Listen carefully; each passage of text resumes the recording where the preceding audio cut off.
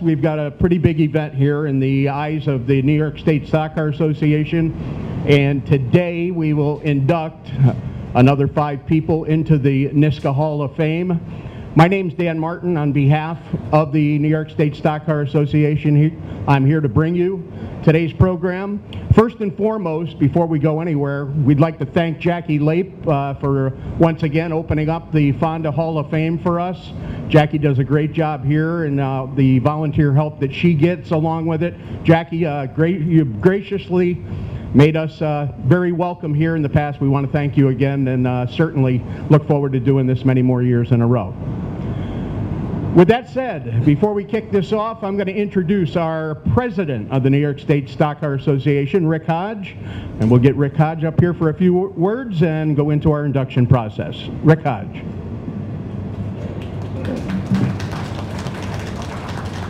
Thanks, Dan. Thanks, Dan Martin. Jackie, I'd also like to thank you, too, for opening your arms to us as you do it every year. Also, I'd like to welcome everybody to the 2024 induction for New York State Stock Car Association. Welcome, everybody, all the inductees. I'd also like to thank my board members, Bonnie McGaffin, or Jan, sorry, Jan. Cheryl Capman, our treasurer. I'm trying to find Kim. There's Kim, my secretary. And I can't forget our Sergeant of Arms back there. He's thrilled to death when he got nominated to be our Sergeant of Arms, Jay Johnson. Now I'm going to turn it back to Dan Martin. Thanks again, everyone.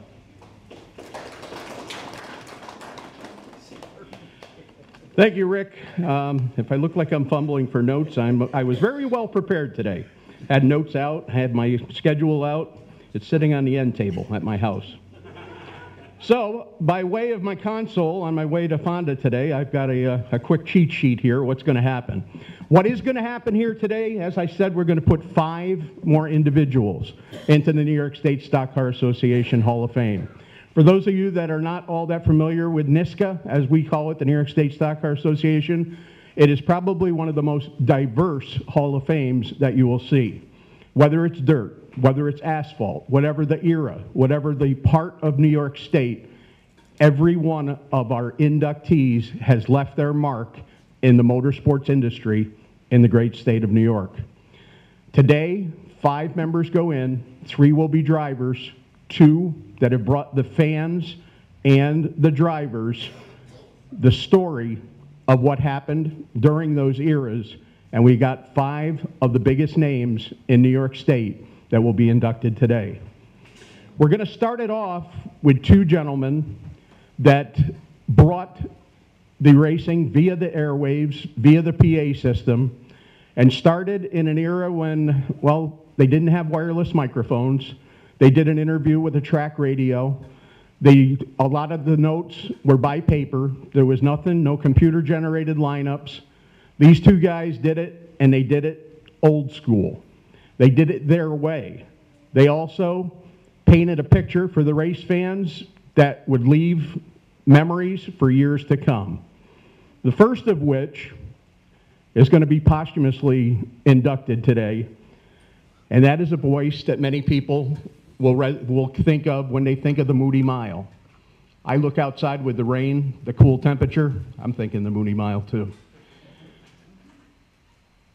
Unfortunately, to induct our first inductee, his son was to be here. I just got off the phone with him. He sent me a text this morning. Unfortunately, he fell, and he's got a problem with his shoulder right now. He's going through some PT, and he is very sorry he couldn't be with us, but I'm going to call on Joe Marotta to help me out with this. But our first inductee to the NYSSCA Hall of Fame for the class of 2024 is Jack Burgess. Jack, like I said, much known for the voice of Super Dirt Week in Syracuse. Jack held down the fort there for many years, but he left memories at many speedways all across New York State. He was a regular at Albany Saratoga Speedway, a place where now I call home on Friday night. And when you think about that, how many years ago that was, and it was during the NASCAR era on the pavement that many people talk about as such a special time that was at Albany Saratoga, when we had all the best from New England, all the best from Central and Western New York, and all the best come up from Long Island. Along with drivers from out of state, it was certainly the place to be on Friday night, and Jack Burgess painted the picture there each and every Friday.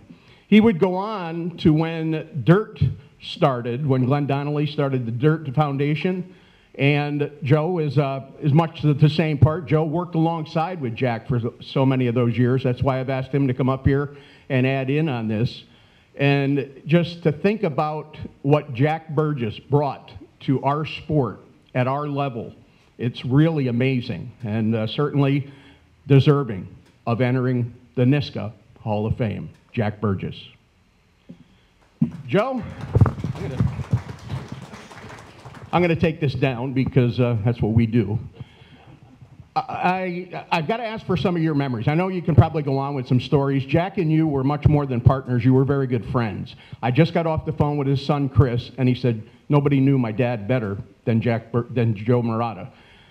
Jack Burgess had a way about him, the booming voice, the knowledge. He had a way, I still think he's given more nicknames to drivers than anybody ever will. But I'll just let you reflect a little bit about your good friend, Jack Burgess. Well, I used to go to the New York State Fairgrounds when I was a little kid. The two people that I remember the most down there was a guy by the name of Chris Economaki, and then by a guy by the name of Jack Burgess. And Jack really etched memory into me as time went on. I always remember the way he announced, his style of announcing, and his dedication to the sport. I never heard him say a bad word about anyone. He always had a great name for people and always could elaborate on their history and how well they did. And some of the things that Jack and I always remember, working with Jack over the years, one of the things, it was like a teacher, like a professor working next to me. But one of the things, he would never scold you or never say anything bad about you while you were on the mic, but sometimes at the end of the conference or the end of the announcements, he'd say, "Hey, little Joe, if I was going to say it again, I would say it this way." And I'd say, "Okay, Jack, I would take that to heart." And one of the things, and I was going to finish my, and I probably still will, my speech with one of the things I remember the most about Jack, and I say it at every race, every feature race that I do today, is, as my good friend Jack Burgess always said, "You've got to have a favorite out there." That's how I remember Jack. Thank you, Joe. And certainly there are some great memories of Jack Burgess. So we will present the plaque. Joe's going to get the plaque back to Oswego, where Chris Burgess is a photographer there, so we'll get it back there. We're going to send him down this way for photographs. It's at exit stage left.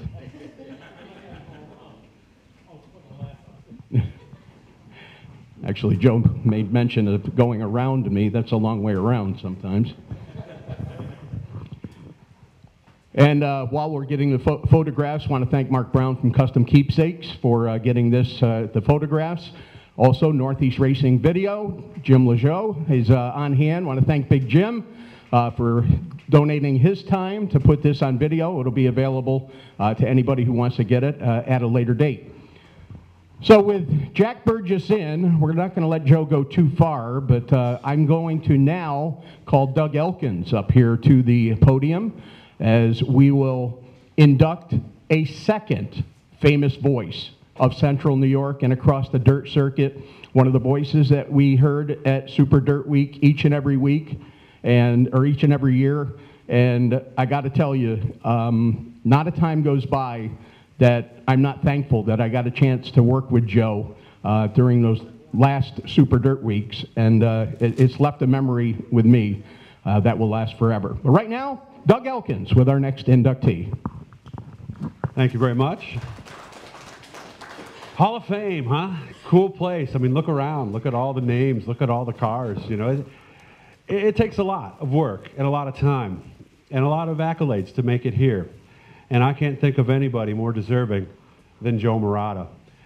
He grew up right next to the mile in Syracuse. If you looked off of turn 2 over that bridge that was over there, he grew up in Solvay. At 6 years old, he could hear the cars out there. So this is something that he's always wanted to do. He grew up in that environment. He started working in 1966 at Fulton Speedway for Bob Benway. I remember he got in there and Bub asked you, I think, can you write too? So he actually wrote the press releases and all that kind of stuff. And of course, he worked with Jack Burgess. I never heard Jack Burgess announce, but I've heard the stories, and I remember they did all these commercials on the radio back then, and one of the biggest things was, you know it's summer when they're rocking in Weedsport, and that was Jack Burgess, and I remember him doing that. Of course, you can't name a track in New York State that Joe Marotta hasn't worked at. And most of the people in here, they specialize in one form of racing or another, usually asphalt or dirt. Joe Marotta has done them all.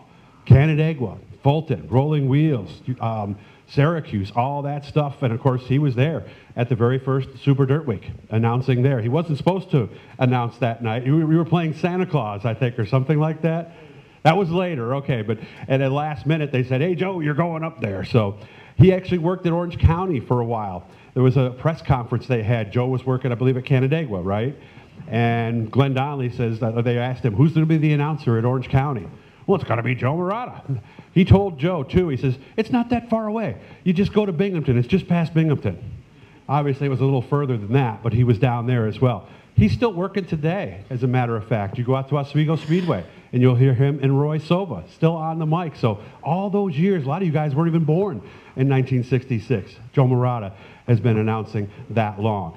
So for me, I was able to work with Joe in 1995. I was the new kid at Dirt after coming over from the outlaw circuit. And any of you who've been in that tower at Weedsport know how intimidating that could be. You know, another inductee right down here, right, is right down there as well. So I can't think of anybody more deserving. And the nice thing is that he is still working in racing to this day. So it's an honor for me to induct Joe Marotta into the New York State Stock Car Association Hall of Fame. Congratulations, Joe. Thank you, Doug. And get a few words with Joe on behalf of his induction now. Got me on a short leash here. Joe, before I turn it over to you for your speech, just to get a few words, and one thing that I just mentioned, one of the memories that I'll always have, I'm not going to say it was the happiest memory, but it's a fond memory that I'll always have. We just talked about it a few moments ago. The final sign-off of the Moody Mile. When the team was put together, you, Shane Andrews, Tim Baltz, myself up in the tower, that final year, that final voice that was heard over the grounds at the New York State Fairgrounds, the sign-off, I was sitting right behind Joe. And I had goosebumps talking about it a few moments ago, and I'll forever remember that thought. That final sign-off, Joe, I know that wasn't the happiest day in your life either, but it's one that we'll all remember forever. You got me already broken up. Yeah, I remember that very, very well, and it was like going to a funeral. Honest to God, it was like going to a funeral, and it just ended. That was it. Well, certainly, like I said, wasn't my fondest memory, but it's one I'll take to my grave, that's for sure. I know you've got a speech there. I'm going to turn it over to you. Thank you. I got to thank the committee and everyone. What an honor. I've been inducted into a couple of other Halls of Fames, but this one is really, really an honor. And standing here in this room, looking at all this dedication and all this tribute to drivers that ran here and around the state, you folks do a great, great job. Fantastic job. Well, how did it get started? I'm going to tell you a story. I've never told this story before. I remember Jack Burgess and I remember Chrissy Conamacki, and I kind of always imitated them. And I always kind of want to be an announcer. I majored in radio and TV broadcasting at Syracuse University. I was a disc jockey. But I wanted to be a race announcer. And one day I went to Weedsport Speedway one night, and I picked up a Gator News while they were in a rain delay, and it said, "Wanted, announcer, Fulton Speedway. Call Bob Benway, 592-7005. So I did. I called him. I says, "My name is Joe Marotta. I'd like to apply for that position of announcer at the Speedway. He said, you ever announced before? Well, I've been known to tell tales. So I said, yeah, when I was in the Air Force, which I never was, and I was in Alaska, which I never was, I says, I announced at a small track up there in Alaska. All right, come on in Tuesday night and let me give you an interview. So I went in on that Tuesday night. He gave me a piece of paper to read. I read it. He came back in and he says, how much a night do you want? I said, what are you paying? That isn't what I asked you. I said, well, wow, pay me something. Don't pay me at all. I got 25 bucks a night and $5 extra for doing the story. And I remember the first night I announced. The winner was Dutch Hogue in the modifieds and Jimmy Covell in the late models. And I also remember making a great mistake. As they were coming out of turn 4 and looking for the green flag, I looked over at Chico Rhines and I said, it looks like the green is going to be coming out. No, he stands there and gives him the finger. One more lap around. Well, from there I went from Fulton to Spencer to Lancaster Speedway. And then I got my opportunity, as Doug had mentioned, down at the New York State Fairgrounds. And one of the things I remembered about the New York State Fairgrounds was a guy by the name of Wes Moody. Wes Moody turned the first 100-mile-an-hour lap at the mile at Syracuse. There was a guy that was a timer at Watkins Glen. I think he was 93 years old. He had a stopwatch, and he kept clicking it. And I had my stopwatch, and I clicked it. Now, 36 seconds was 100 miles an hour, but he went a 35.9 and then a 35.8. And I says, wow, that's 100 miles an hour. And this other guy said, no, it ain't. Ira Vale sitting behind me said, let the kids say it. It sounds good, 100 miles an hour. So we took a break right after that. Then we went downstairs, and Dave Wright from Gator Racing News come running up to me, and he says, hey, it is now the Moody Mile. Wes Moody just turned 100 miles an hour. And that's exactly how it became the Moody Mile.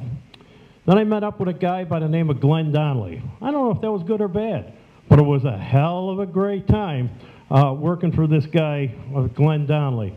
From there, I went to many different tracks with him, and like Doug had mentioned, I was happy at Canandaigua, but ended up at Orange County Fair Speedway, and that was quite an experience going just outside of Binghamton, New York, to Orange County Fair Speedway. Another one of the things I like to announce or talk about is Richie Evans. Now, he was an asphalt racer. We all knew him. And how did he get the number 61? I'm going to tell you the real truth how he got it.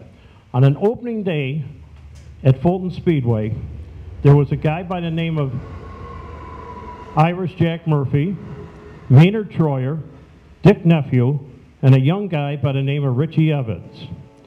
Wow. They didn't have the electronic scoring as they have now and all of this elaboration that they have. But what they did, I says, man, we got to get some of those sixes out of there. So I went down and I talked to Richie and I said, hey, Richie, how about putting a number 1 behind the 6 and make it much easier on those scorers? He said, that'll make you happy? I said, yeah. He said, well, it's going to cost you some bazooka bubblegum.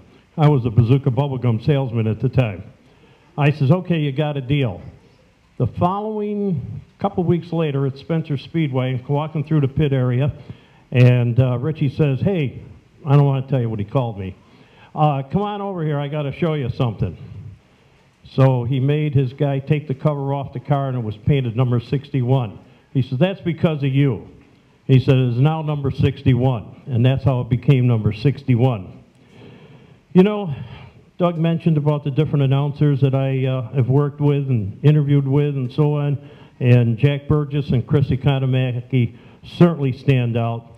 I have announced at races, like I said, at Orange County Fair Speedway, Charlotte. Worked with Doug Elkins. I worked with Roy Sova, Paul Smalls, Jack Burgess, Warren Ruffner, Dan Martino, Shane Andrews, and many other great announcers. And this gentleman right over here to the right of me, and I'm going to tell you, it's been quite a ride. And I'd like to close out just like this. As my good friend Jack Burgess always said, you've got to have a favorite out there. Thank you, ladies and gentlemen. Thank you, Joe. Joe Marotta, our most recent inductee. Joe going to get the presentation of the plaque, the Hall of Fame jacket and hat. Brian Bedell from Boomer's Performance. Joining in here, of course, our official Hall of Fame sponsors over the years have been Boomer's Performance, the Bedell family. And we want to thank them for everything they have done and continue to do here for the New York State Stock Car Association.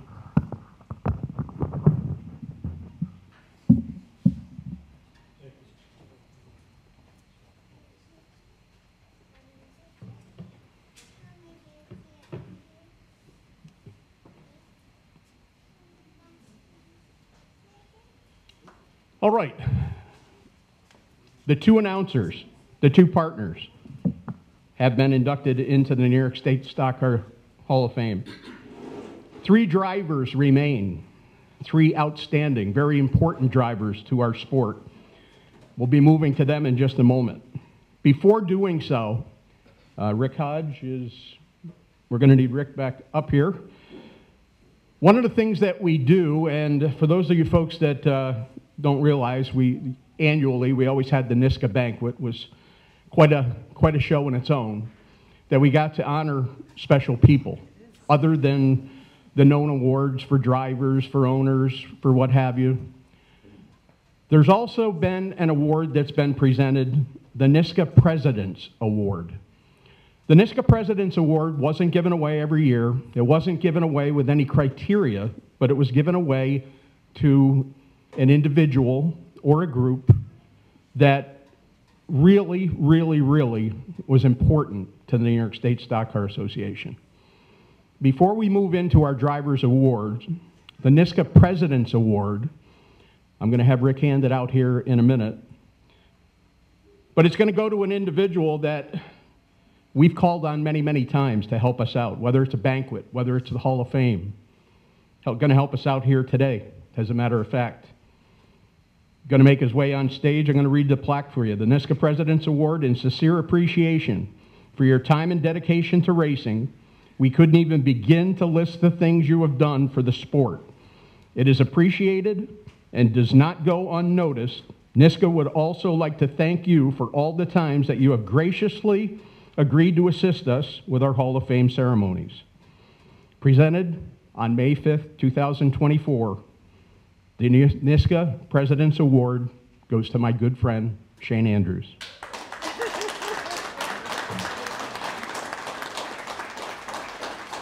Gonna hand it off to Rick to present to the voice. And come on, I cleared the road for you. Now you gotta go get your picture taken. I don't know what the hell to do. Yeah, sometimes the tables get turned on us, and the son of a bitch brought crayons with him. That's him. I just want to say on a personal note, it's been almost 30 years ago, I got called to help out at Fulton Speedway for the Victoria 200. It was when Freddie Osmond broke his leg down a 5 Mile. That was the first year that I got to work with Shane Andrews. I have worked almost every year at some kind of an event somewhere with Shane, whether it's been at a racetrack, been at a function, whatever the situation has called. More than once, I've had to call him for help. Called him for help to help out with the banquet. I've called on him to help with the Hall of Fames. He was called this year. He's going to do 2 of the inductions of the 3 special drivers we've got today. Shane has never said no. There's been times where his schedule has not permitted that he said, I can't do it, but he never said no. He said, if I can do it, I will. And that's Shane Andrews. Anybody that knows Shane Andrews knows he's one of the most giving people. On a personal note, Shane and I's friendship go much further. I got hurt a little over 10 years ago. One of the first phone calls I got when I was in the hospital was from my good friend Shane Andrews. And a working relationship, yes, but a friendship that'll go forever. Ladies and gentlemen, the recipient of the President's Award, Shane Andrews.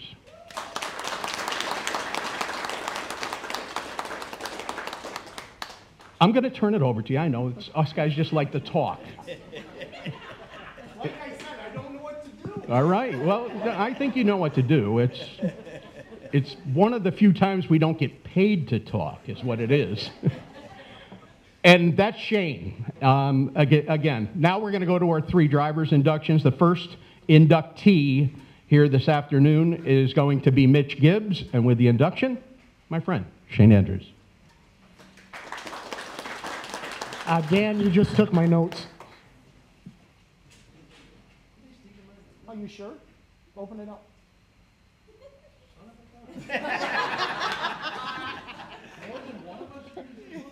They give me an award and you think I want everything. Ryan Ross did that to me at the Hall of Fame up in Saratoga, and I watched my notes walk right out the door. Hold on. If there's anything I've learned, hold on, I got to adjust this here. Thank you. If there's anything I've learned over the years is that as you get older, you get cooler. So I got to put on my cool glasses to be able to do this. First and foremost, good afternoon, and I'm speechless. Thank you to the New York State Stock Car Association for that award. Dan, thank you for your kind words. Rick, thank you. I literally, I don't know what the hell to say, really. I've made a side income and a side gig of babbling on like a complete jackass over the years, and all I can do is say thank you. I'm very humbled. Thank you. So I'm going to move into the serious portion of this now with the drivers that we're going to induct today. And, you know, here we are at a racetrack, and it's raining, and you're always looking for something to do. I mean, in the spirit of competition, I mean, we have 3 great drivers here today. Mitch Gibbs, Dale Plank, and Joe Plozek. And we can't put you in race cars to get you out on the track, so I was looking around the museum here, and I thought, well, maybe we could have a little competition anyways. After all, we are going to a reception. And I thought, what could we do? Well, we don't want to do shots. We don't want to drink a lot of beer. We don't want to see who can eat the much. But I found something. I found these cool little pictures of the Fonda Museum and some crayons. Okay? And I thought in the spirit of competition, if the 3 of you wanted to have a coloring contest, we could do that. So I'll leave those there for you guys, okay? There will be no drivers meeting for it or anything. It's pretty cut and dry. Stay between the lines. You know, don't cheat or anything off of coloring somebody else's picture. So just keep that in mind. Congratulations to everybody in the class of 2024. Jack Burgess, he paved the way for all of us announcers. And if there's one thing that I regret, it's not the fact that I didn't get to hear Jack announce, because I did. As I know about the history and know the stories of him, I wish I had the opportunity to smoke a cigar and drink a scotch with him. You know, not next to all, I would have. Hell, we would have stunk up the booth. I'd love a good scotch and a good cigar. Joe Marotta, you will always be my voice of Dirt Week, okay? When I started going to Dirt Week, it was Joe Marotta's gig. So you will always be my voice of Dirt Week in Syracuse. I can't express enough the gratitude over the years of working with you at all the tracks in the Northeast, but most importantly, I have a boatload of respect for you, not only professionally and personally, but also what you've done for the sport of racing, for all that you've accomplished. Congratulations.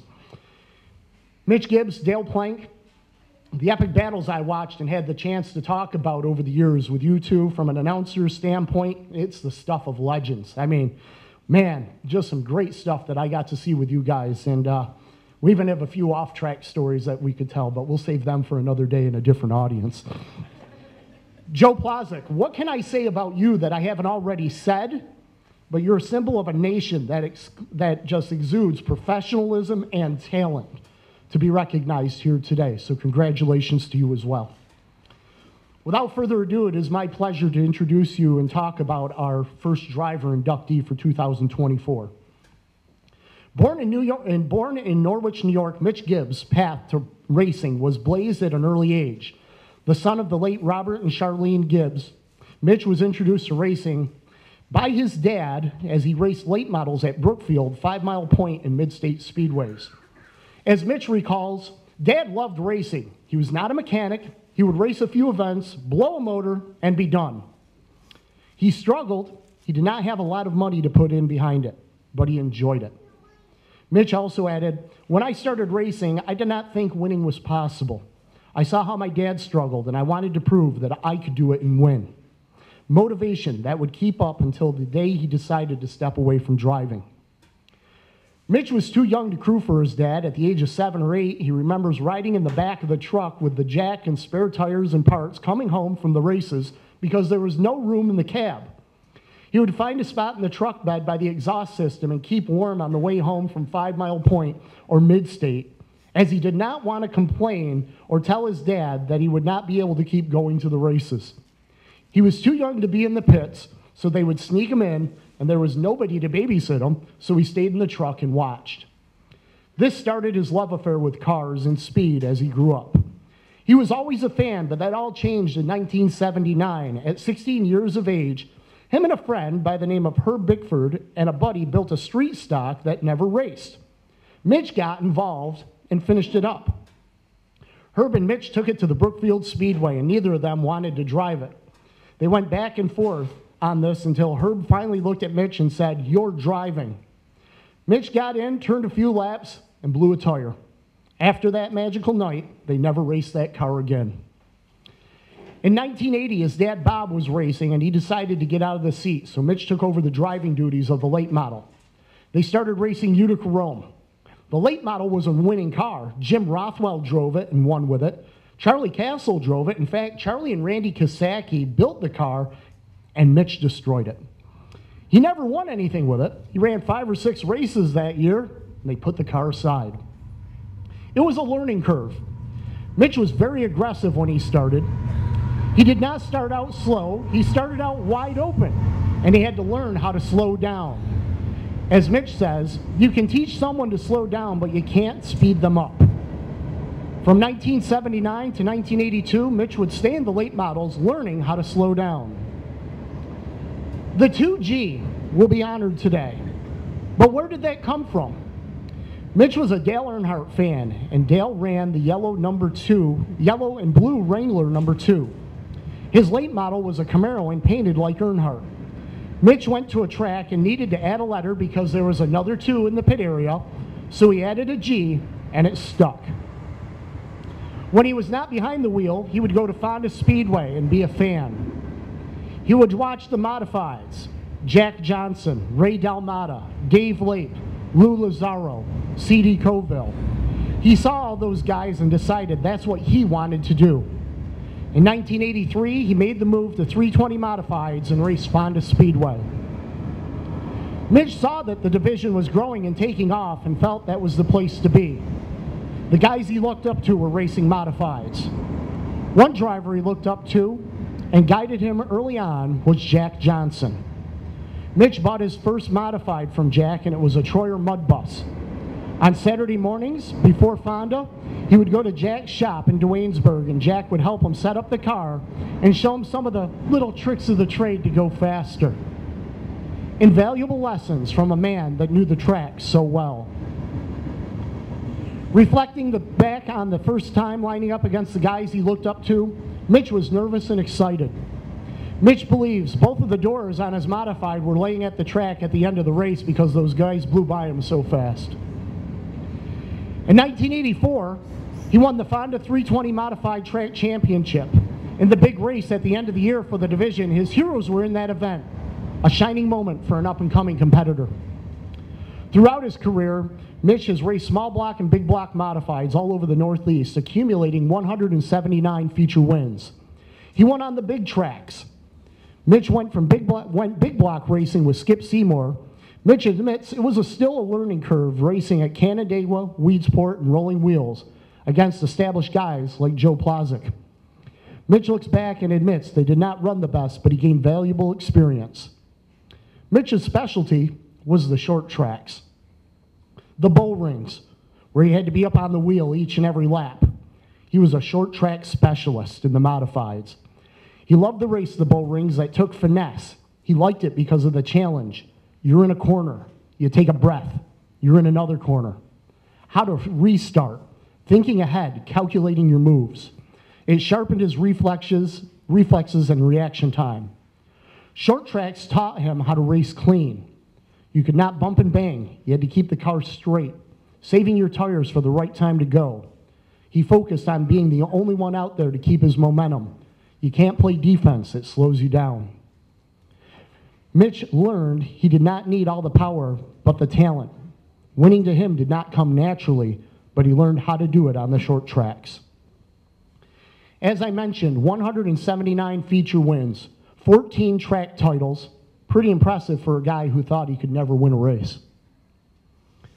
Mitch just turned 61 years old a few weeks ago. When asked what his biggest racing accomplishment was, Mitch responded, getting sponsors and taking care of them. He had a lot of help that he could not have done by himself. He enjoyed the companies he represented, how the car was designed for attending company functions. A lot of good guys could win races, but not all could take care of their sponsors. His on-track accomplishments include winning the track championships at Fulton Speedway and Utica Speedway in 1996, which were both NASCAR sanctioned, resulting in being runner-up in the 96 NASCAR region. Winning the $10,000 to win Big Block Oktoberfest at Hagerstown Speedway in 99. 2 series championships, which include the Race of Champions Combined Series in 2005 and the Race of Champions North Series in 2006. Winning the Southern Tier 100 twice at 5 Mile Point in 2002 and 2004. Having the most modified wins at Afton with 70. And winning the Ice Jam at Fonda Speedway in 2006. This race stands out as Mitch was running 7th with a few laps to go, and a lap car got into the wall and came back down the track and took out the leader to 5th place. With the field line back up, Matt DiLorenzo was the leader with Mitch in 2nd. And Matt had a tire going down, and Mitch thought to himself, again, calculating. Looking at the restart, he thought, I can get him. He's going to push up the track. And sure enough, that's exactly what happened, and Mitch won the race. It's been a couple of years since he last raced, as he decided it was time because he could not get out of the race car. A bad back and other injuries throughout his career caught up to him.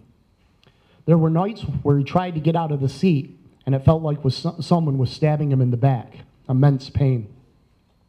Sometimes it would take him a half hour to 45 minutes to get out of the car. Lots of racing injuries to his lower back, a few concussions along the way, and he knew it was time not to hurt himself or others. Mitch has not been to a race since he stopped racing. The transition, when done, it was tough because he did it so long. Today, Mitch and his wife Dawn have a camp in Sylvan Beach, so that helps to keep his mind off it. The Gibbs children were always a fixture at the tracks with him and Dawn. Daughter Danielle married a racer and is still as passionate as ever. And a pretty good one too, bro. Daughter Heather is happily married, and Mitch's grandson raced microds for a while. Son Todd, who served as his dad's crew chief, is still involved. The passion his kids have for racing came from Mitch's dedication and sacrifice for the sport he loved. This truly is a family sport, and today we recognize all the members of the Gibbs family with recognition as their racing hero is inducted into the Hall of Fame.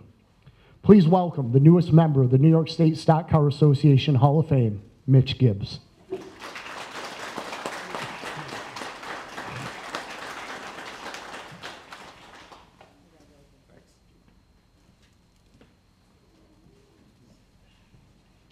Congratulations.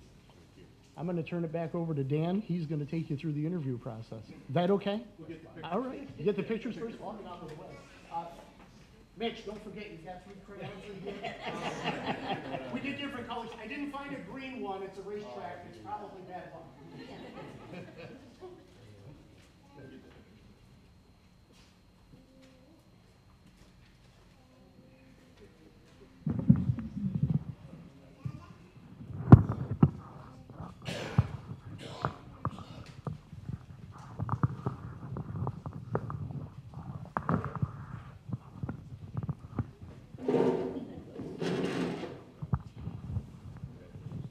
So again, Mitch Gibbs, the first of our 3 drivers to be inducted here this afternoon. Shane will set the hardware down, but Mitch, Shane just made mention you don't frequent yourself at the racetracks these days, which many drivers, that's their way of getting away. But here you are at Fonda Speedway. I remember it well when the kid from down in Sherburne came up here in the 320s. You showed up, you and the kid by the name of Decker were in the 320s then, and you 2 guys came on, both proteges of Jack Johnson.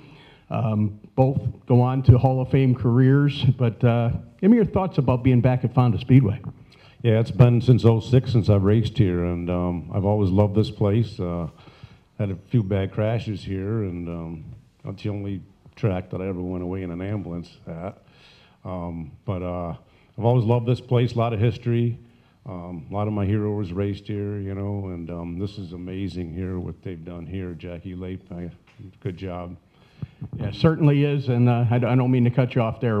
When we think about keeping the memories, and now you are a Hall of Famer, has it had any time to set in yet since you were given the word that you were going to be enshrined? Yeah, you know, it has, and I've thought a lot about it, and you know, there's a lot of big names up there that, you know, I'm on that list now, so, and a lot of my heroes and stuff, and yeah, so it's cool. I'd like to thank everybody here for coming today. My family here, right in the front row, NYSSCA, just everybody involved. Well, you've left us all with a lot of great memories. As Shane said, you had that corporate side to you, too. You had some great sponsors. You teamed up with some great owners. You know, we think about Skip Seymour and what he added as the things that he added to racing without needing to be a guy that was out in front of people. You had great people around you. You showed the success, and it certainly shows up on paper. I know, like Shane said, we're going to honor another guy that you guys banged some bars an awful many times on the old outlaw circuit, the NASCAR circuit. But again, on our behalf, the New York State Stock Car Association, we welcome you into the Hall of Fame, and thanks for the memories. Okay, thank you. Ladies and gentlemen, our first of the three drivers, Mitch Gibbs.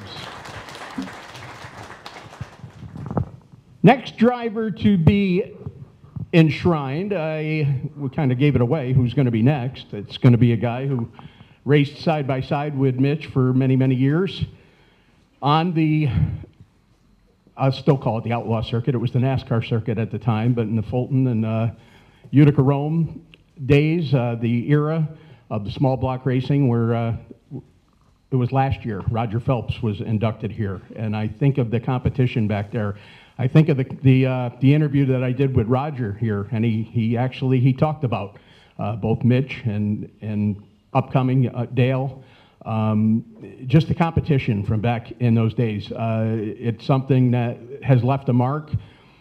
When we talked about, and I should make mention, and I got to pull my sheet out because I don't want to leave anybody out because I'm pretty good about that and walking away and start kicking myself. We have a Hall of Fame committee. The New York State Stock Car Association Hall of Fame committee meets every year, October, November, as we get down to the end of the year to talk about the class that'll be enshrined to the next year. That Hall of Fame committee includes our president, Rick Hodge, Ron Zerba, Frank Mackay, Brian Bedell, Nick Ronca, and remotely, now he lives in Florida, Andy Hickok. Every year we start talking about a list and who we want to put into the Hall of Fame this year. Unfortunately, time kind of constrains us to 4, maybe 5 recipients a year. The list, let me tell you, we don't put a dent in it. But when we talk about what certain drivers, certain owners, certain mechanics, certain crew people, whether they're media people, whatever it is, we start talking about them, and they immediately lead to other drivers or people that raced with them. When we talked this year and the name Mitch Gibbs came up, the name Dale Plank came right up with him. We couldn't see not putting Dale Plank in the same year we put Mitch Gibbs in because of the epic battles, as Shane put it, each and every week, and it happened for years. They were two of the most talented, cleanest, but hard-nosed racers there were. And the next inductee to the NYSSCA Hall of Fame is Dale Plank. I believe, Brandon? I'm sorry? Oh, Steve, I'm sorry. That I did get the note. I got the memo, Steve. It's on my notes at home. But a longtime friend of Dale Plank, can I jump? Steve Williams. There we go. I did have it down on paper. Steve, you are going to induct your good friend, and as I said, one talented driver. I'll turn it over to you to induct our next inductee, Dale Plank. Thank you very much. Morning, everyone. Quite humbled to be here today. I met Dale's dad in 1975, and it was shortly thereafter I finally met Dale, and he was about 5 years old. And I became real good friends with the family and started working on Denny's race cars.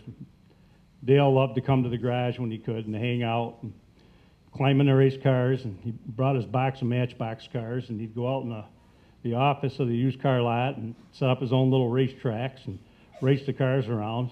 And as time passed, his mom started taking him to the races, and he took them with him, and he set his own little racetracks up on the bleachers, not paying a lot of attention to what his dad was doing on the racetrack. But as time passed, he got more interested in what was going on, and he had more questions to his dad about racing. And finally, then he decided that, you know, maybe we can get him started. Didn't want to do micros. Maybe we'll start him in go-karts. So he picked up an old dart cart, a bunch of pieces, and he told Dale from the get-go, he was still pretty young, if you're going to race, you're going to work on it yourself along with us, and you're going to figure it all out. You know, if you can't help, you're not going to get to do it. So he got the cart together, and we both were going to drive it a little bit. Well, it didn't turn out to be too much of a cart, and every time we go somewhere, we broke something. But his dad saw potential, so his dad bought some better equipment and got pretty deep into the karting, and as time passed, Dale became a big champion in go-karts. I think the final year he raced, the last couple of years, he wanted to race the open class at Paradise. And here he is, 15 or so years old, and he's out there whipping the adults because the open class was adults. And he was putting a whipping on them, and it was kind of cool because he got paid to win in that class. There was money. So he quite liked that. Well, over time, racing with Denny, he had bought and sold different cars. He had a four-cylinder modified then. But he decided that it was time for him to back out if Dale was going to continue. So he sold it. Well, when Dale's getting towards the end of his career, he thought, you know, Dad, I'd kind of like to try the four-cylinder stuff. Well, his dad told him, you can look, we can find a car, you got some money saved, you're going to buy it. And he did. Well, rustled parts together, got the car going. Again, we were both going to drive it a little bit. Well, that didn't turn out too well. But his dad decided that, you know, I think we need something better. So he ended up buying a wrecked Lindblad asphalt mini out of New England states. And Donnie Bushbacker Jr. put a front clip on it, and we put it in the shop, and we all dug in and turned it into a dirt car with pretty good success. We did have some mechanical failures under the hood occasionally, but when we didn't, Dale was out front. Dundee, 5 Mile, went to Penn Can, went to Devil's Bowl, raced it around quite a bit. In the meantime, Dad decided, well, I'm going to buy modified. So he finds Corky Stockham had a car left over from the auction. So we bought it. So we pieced it together. So on a given night at Dundee, he'd raced both cars. Not any great success initially, but got better as time. And his dad says, well, we're going to buy a brand new Olson car. So we buy a brand new 1988 Olson car. Put that together. Things are starting to come around again. Bought an 89 car. One night, Fulton, he won the feature.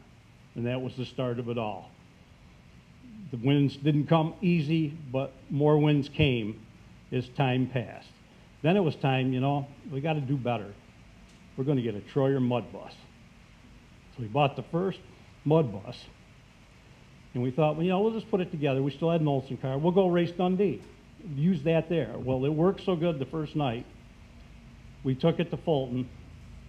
And out of the box, it was wicked fast. And in no time, the wins started to rack up.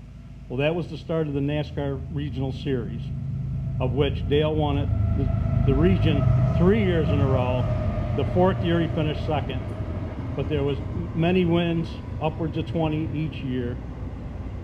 In between that, after the first banquet in '94, he had to pick himself up after the banquet that night and load himself in the car and drive to Charlotte, North Carolina, because he was going to participate in the Richard Petty driving school like within a day or so, which turned out to be a big boost for him.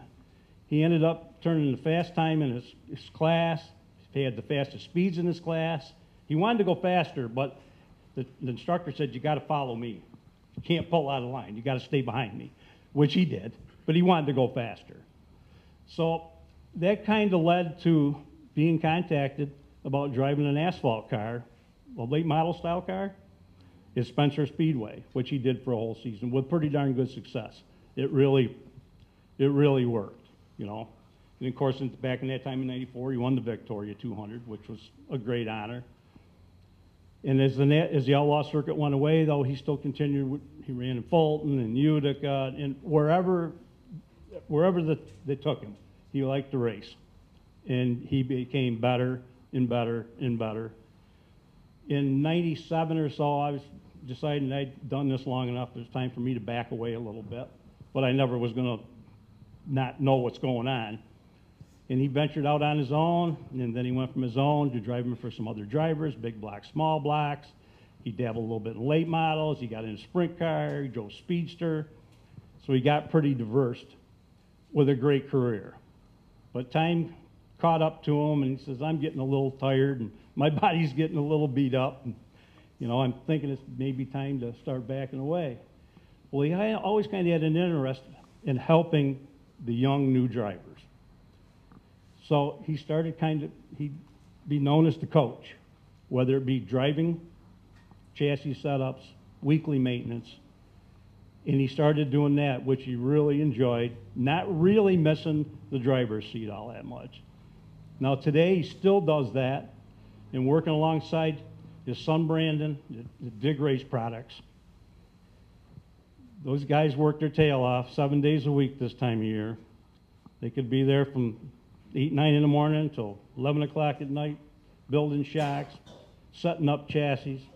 Weekend comes, traveling off to who knows where to help guys at the tracks.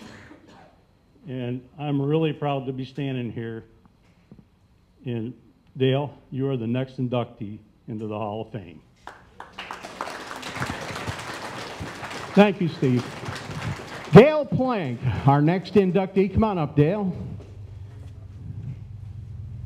As he's going to make his way up here, we'll get a few words with him after he gets presented the plaque and the jacket. Again, want to thank Boomer's Performance for the jackets for their Hall of Famers. As he'll get presented the plaque, our NYSSCA president, Rick Hodge, and Brian Bedell from Boomer's Performance.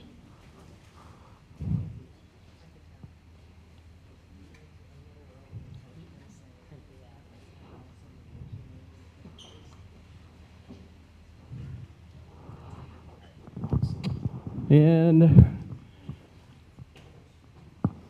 the second of our 3 drivers inducted, Dale Plank. And Dale, probably one of the coolest nicknames that we've had in racing, the Natural. Of course, your dad, Denny, a very accomplished racer. You know, Steve just talked about racing at Devil's Bowl. I raced against you in 1984, that was, up at Devil's Bowl in the Mini. It was, hey, that's Denny Plank's kid. I hesitate to use the word I raced with you. It was more like chased with you. But your career, so diverse, as Steve just documented. And Steve did a great job with no notes. He's got my admiration. He knows you well, that's for sure. Reflect a little bit on some of the racing, some of the memories. One of the things that Shane talked about when he was talking to Mitch about his favorite win or his favorite memory. You've got some pretty big trophies at home with the NASCAR championships and what have you, the track championships. You had a lot of great results, but do you have a favorite? I got a bunch. All the first wins. Obviously, the Victoria 200 was huge. NASCAR championships, which that was pretty unique because I was going to run Fulton, Utica, Rome anyway, and then NASCAR sanctioning came in, and I think we were all at the initial meeting, and you were there too, Mitch, and they said NASCAR's coming in, and they showed us this guy that won the region, and I think we were all like, well, no, none of us are ever going to do any of that. So that was pretty cool to be able at that point to put a bunch of wins together for a few years and actually get that. Yeah, when you get to go to the NASCAR banquet and you get the trophy that's taller than you are with a big paycheck to go with it, that's pretty cool. Yeah, it was super cool. You know, racing two nights a week, an hour away from home for that kind of money and prestige was very special. Now the deal with Brandon, and Steve documented that pretty well. You're passing along your knowledge. Obviously, Brandon got some of that knowledge genetically, but you guys working to help others. I know from me being at Albany Saratoga every Friday night over the years, you've been up there for a number of years, helping some of the guys on a local level. And yes, it's a business, but it's also a lifestyle. Yeah, it's definitely a lifestyle. I always raced kind of for a living, so I kind of needed to do something to stay in racing.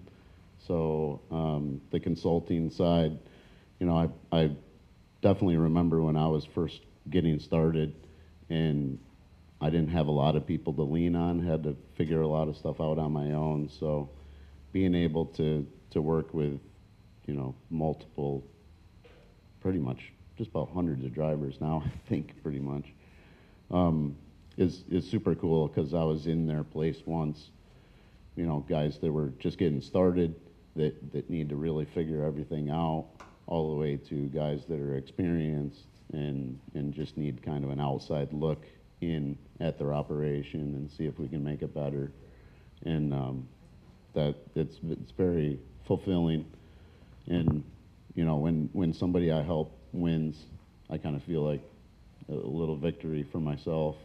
So that's pretty cool. And it's all part of the threads that makes up a Hall of Famer. It's obviously, it's not all accomplished behind the wheel. It's what you bring to the table and what you're going to have your legacy in the sports and in the sport itself. And you've done a great job. I can say I've witnessed many of your wins, and I've seen some great racing. We talked one of your biggest competitors right here, but through the years, some of the guys that you think back and the biggest battles that you had.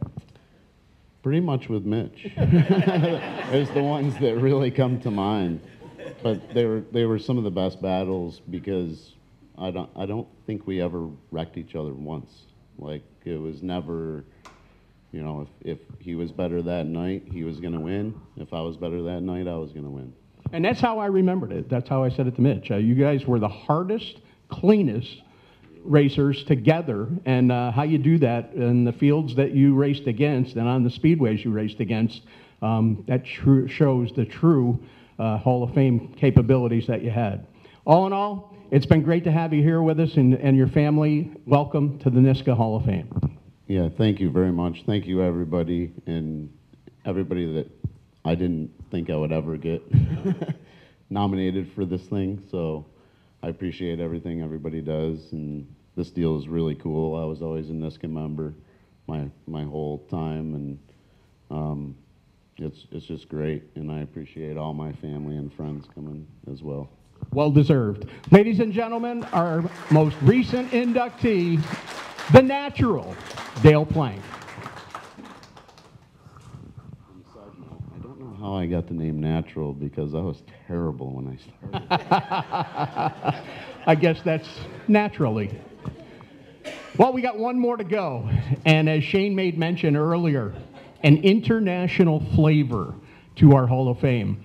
I made mention off the onset. The NYSSCA Hall of Fame, many diverse different members, drivers, owners, asphalt, dirt, whether it, whoever it is, whoever has been enshrined into the Hall of Fame has left their mark and their legacy in our sport. The next one is going to be only the second inductee to the NYSSCA Hall of Fame from north of the border, joining Pete Bicknell in our Hall of Fame. The next Hall of Famer and the second Canadian, Canada Joe Plazek. Shane Andrews is going to do the induction. I'll hand it back over to the voice. You got to watch that wire. I see that. My bag of tricks. Thanks, Dan. How about a round of applause for Dan Martin, ladies and gentlemen? See, we haven't started hot laps on our coloring contest. I beg your indulgence for just a moment here. I got to get something set up.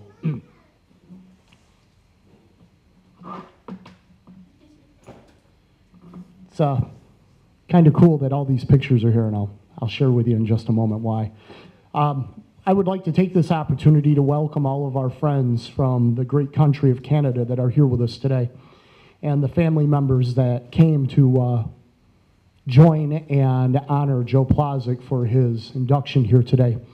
His wife Susan, his daughter Fallon, his granddaughter Octavia, and his son Jeff. We welcome you here today. Thank you for coming down. We also want to welcome longtime crewman and great friend of Joe Plazek's, Ken McAllister. So thank you. How about a round of applause for him, ladies and gentlemen? Now I know why they started the high bar cars and modifieds. Jeffrey, what are you, 6'6"? Give or take an inch, you know. Well, we can't miss you. My gosh, man. Wow. If I was only that tall, I wouldn't be bald. I want to share a little story with you here before I get started. You know, growing up in central New York, we had the opportunity to go to a lot of racetracks as a family throughout the years. And I want to tell you a little bit of a story. A very diversified household, okay, of race fans in my house. You had my brother John, who was a Bob McCready fan. You had my brother Wayne, Dave Lape fan. Myself, as everybody pretty much knows and has been documented, Jumpin' Jack Johnson fan. But there was someone in our house that hold very near and dear to my heart, my mom Barb, who took us to the races, and we would make treks all over, whether it was Fonda, Rolling Wheels, Canandaigua, the New York State Fairgrounds. It was an annual pilgrimage to go up to the fairgrounds for 4th of July and Labor Day to watch the races. And my mom always had a favorite driver too. And today, with all these pictures up here, I think it's kind of fitting that I show you this, because her favorite driver, I have the opportunity to induct into the New York State Stock Car Association Hall of Fame. And this is a picture that she's had on the wall of her house for a number of years, and she let me borrow it today so I could help with the induction, as Joe Plazek was my mom's favorite driver. So I'm just going to put this here.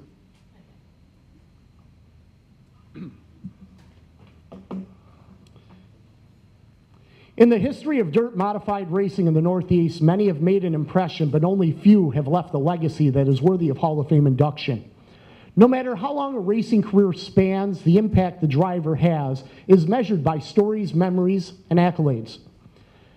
At their peak and in their prime, let's be honest, the Plazek Auto Recyclers race team was big time before big time was even big time. Who here remembers the first time they saw that big white tractor trailer emblazoned with the red #1 and Canadian flag prominently displayed on the side pulling into a pit area? In 1993, they were the first dirt modified team to bring in a big stacker hauler on the circuit. Memories that still resonate to this day. How can you forget the #1 with the Canadian flag on the side of the car, as he was simply referred to as Canada Joe, as a symbol of his patriotism to the country he loved and proudly represented. The iconic #1 with Canadian flag came from the old Harley-Davidson logo with the American flag in the middle of it, an idea Joe had to represent his country. The rest is history. An iconic sight to all of us dirt big block modified fans. Raised in Castor Center, Ontario, Canada, Joe Plazek came from a racing family. His dad, Ed, and mom, Marilyn, are what Joe calls redneck race car people, who to this day have the same passion for the sport that they had even before their son started to compete. Growing up in the salvage car business, it only seemed natural that the desire to compete and grow successful was embedded in Joe at a young age. Joe was originally drawn to motorcycles, and that passion came from a picture of his grandfather on a Harley-Davidson motorcycle while serving in the Army in Europe. At the age of 7, Joe saw this, and that was his inspiration. Drawn to bikes, he developed a desire to compete in motocross. At the age of 12, Joe pestered Dave Bramwell, who was a manager at their salvage yard, so much about racing motocross that Finally, on a Friday afternoon, Dave said to him, "Have your stuff ready to go Sunday morning," and took him to Durham, Ontario. That Sunday at 6 a.m., they took off for Joe to compete in his first motocross. Joe ran his first moto and worked himself into such a frenzy that he did not race the second moto. After that first time, Joe settled in and competed in motocross from the age of 12 to 16. After many bumps, bruises, and broken wrists, and from the urging of his parents, as they did not like him racing the bikes, they decided to go auto racing. It was 1977 at the very fast asphalt track Cayuga Speedway. The previous year's champion of the compact division, Bruce Greenhall, had his car for sale. It was a Gremlin that Bruce's dad, Jack, owned and was looking to sell. Joe and his dad went up to their place and looked at the car. Jack and Mr. Plazek made a deal. And Jack said, "I don't know if the kid can drive. Let him try it. If he crashes it, you own it." $5,000 later, the Plazeks had a race car. Joe went out and bought a new suit, new helmet, new driving experience, with no driving experience, but the determination to give it a try. His first night out, he started last in his heat race. The green flies, and he passed a few cars, and he got to thinking, this is easy. What is everyone talking about this being so tough? Out of turn 2, Joe broke loose, spins the car out into the infield, and clips one of the light stands with the back of the car and tears the rear bumper right off it. No sooner than this happened in the pits, Jack Greenhall looked at Joe's dad and spoke, "You own yourself a race car now." Mr. Plazek hung his head and thought, what have I gotten myself into? For the 1977 and 78 seasons, Joe competed in the compact division. In 1979, the track combined the compact class and super lates together. With the power and weight difference, they were not competitive. Mid-season of 79, they bought a late model, again from Jack Greenhall, and started running late models for the rest of the year. They did okay, some engine trouble, but gained a bunch of experience. At the end of the 79 season, it was decided to park the car, and that was an end to Plazek Racing Team, for now. A new decade rolled in, and Joe decided he did not want to race. He wanted to enjoy life and work in the salvage yard business, go out on the boat, hang out with friends. But like any great competitor, the desire never went away. In 1982, Gord Bradshaw, who worked for the Plazeks, had a dirt car that he raced at Merrittville and Humberstone Speedways. It was an old asphalt compact that he ran in the limited sportsman class with an inline 6 motor. Gord wanted Joe to drive, but Joe had no interest in driving, so Gord asked Joe's father, Ed, to drive it. Ed would race, and Joe went and crewed for him. His dad ran a couple of races, then one weekend, Joe's brother Frank had a softball tournament that his parents took him to, but were not going to be able to make it back in time to race the car. Mr. Plazek called Joe at the house and said, "You run the car tonight, because we're not going to make it back." Joe raced it that night and told his dad he loved it, and "You are not getting me out of the car. I am going to drive." Joe liked the dirt so much that in 1983, he jumped over to the modifieds on the advice of Junior Hanley. And after a few calls to Maynard Troyer, Joe picked up a new chassis. That was the chassis from the Parts Peddler show that winter. They bought a big block engine and started to build it for the 83 season. Joe had no idea about putting a modified together, so he went to Florida to the races at Volusia and East Bay where the modifieds were running. He took his camera, and he took a lot of pictures of Alan Johnson, Jack Johnson, and Merv Treichler to look at their cars and to see how they did things to build the cars. That is how he got started in dirt modifieds. His efforts were focused on Ransomville on Friday, Merrittville on Saturday, and Humberstone on Sunday. Joe calls this an eye-opener and tough grind for a team that never did this before. But the real eye-opener and challenge came in the late fall of '83 when the decision was made to start racing in Western and Central New York. This all came about as that year Joe and Jim Bigelow, who raced against each other every week, were chasing the Rookie of the Year title. Back then, if you wanted to win Rookie of the Year, you had to run the Cam 2 tour in the fall. The Plazeks decided that they wanted to go after this. They were not really prepared, but wanted to give it a try. Labor Day, they blew a motor on the mile, changed motors, went to rolling wheels that night, finished in the top 10, closing in on Bigelow in rookie points. But when they returned home, they looked at the motor and saw more damage and did not pursue the rest of the tour as Jim Bigelow became Rookie of the Year. From this point on, race fans in Western and Central New York would become familiar with Joe Plazek as he built a following of fans to this day still reminisce of his talents on the local tracks. Thanks to his winning ways, professional team, and desire to have success. Super Dirt Car Series wins came at Brewerton, Rolling Wheels, and Canandaigua. He competed at Canandaigua, his home track, where track titles came in '96 and '97. A track title at Weedsport in '95, and the place where Joe really made his mark, the New York State Fairgrounds. On the mile, Joe captured 3 state Labor Day wins from '95 to '97, 2 Triple 20 qualifying wins, and 2 Fast Time Pole Awards for the 358 modified race. From 1993 to 1997, Joe locked in the top 7 every year during this time frame, including setting fast time and starting on the front rows in 1993 and 97. Joe reflects back, "I really thought that 97 was going to be our year. Despite sitting on the front row and winning one of the triple 20s, he got into a late race jingle that essentially ended his day." Starting in 1998, Joe cut back his racing endeavors to focus on a growing family and successful business. After a limited schedule of events in '99 and 2000, Joe Plazek decided it was time to step away from big block modified racing. Joe compares racing modifieds to climbing Mount Everest. Once you get to the top, where is there to go? There is no real stepping stone from the modifieds.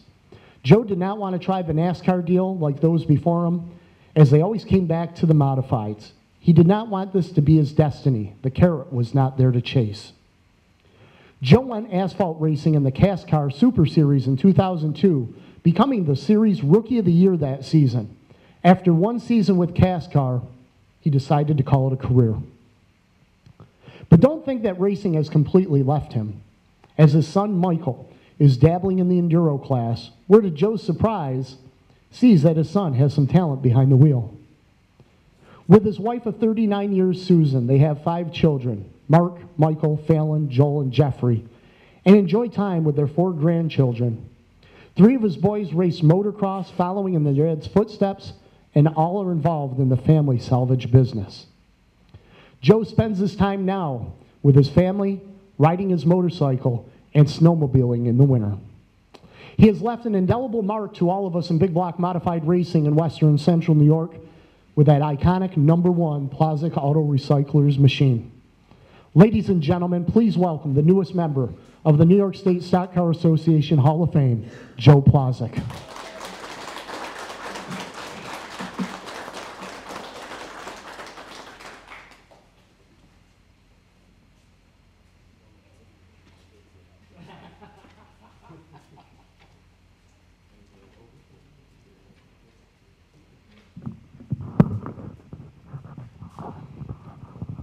So again, President Rick Hodge with the plaque presentation, Brian Bedell from Boomer's Performance with the Hall of Fame jacket and hat. Our 5th inductee here this afternoon into the New York State Stock Car Association, Canada Joe, Joe Plazek. And Joe, as you would expect, the professionalism of my good friend Shane Andrews. Yeah, you don't want to let your picture. Shane won't be able to see his mom again without that either.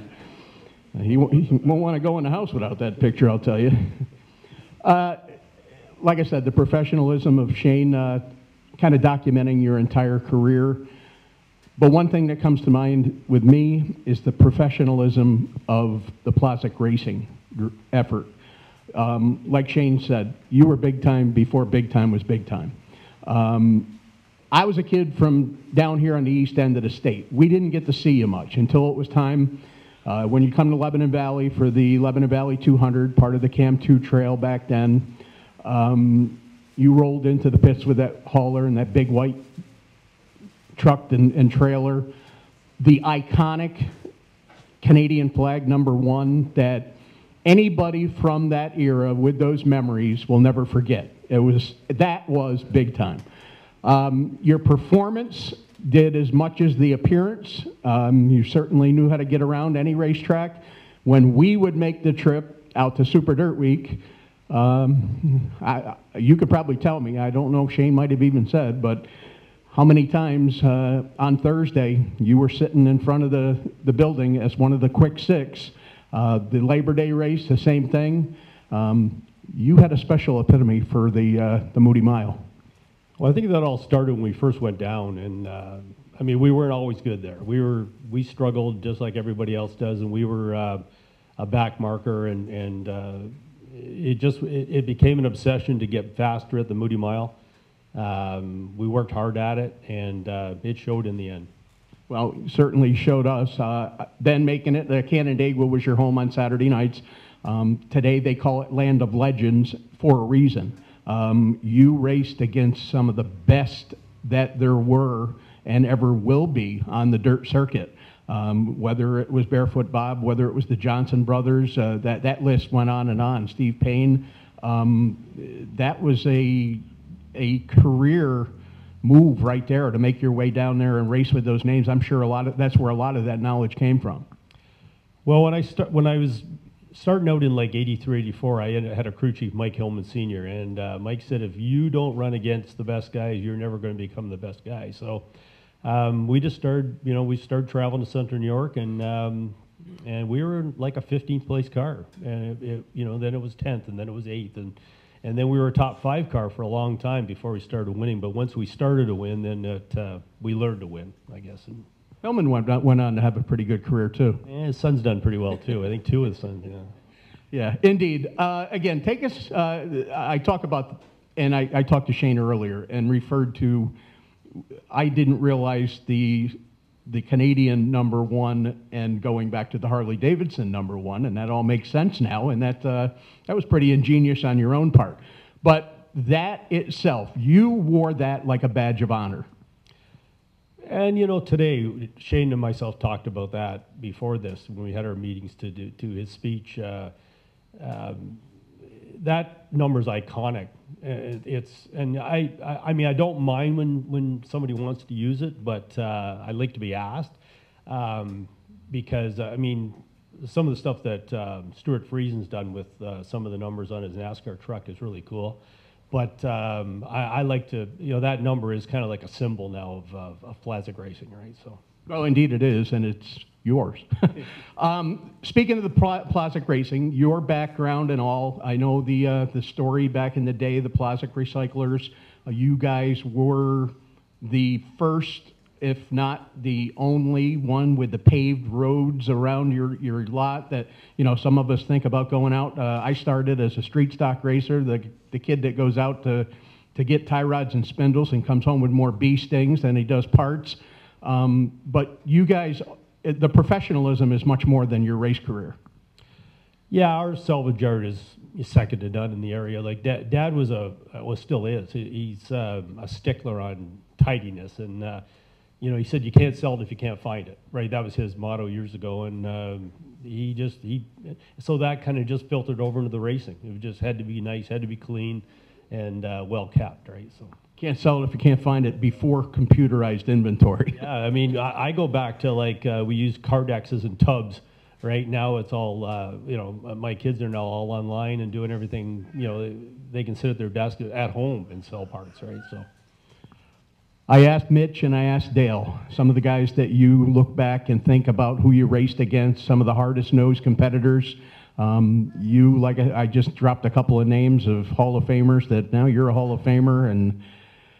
You race against some of the best. Some of the memories? Well, yeah, there's a bunch. I think the best one I got is Merv Treichler.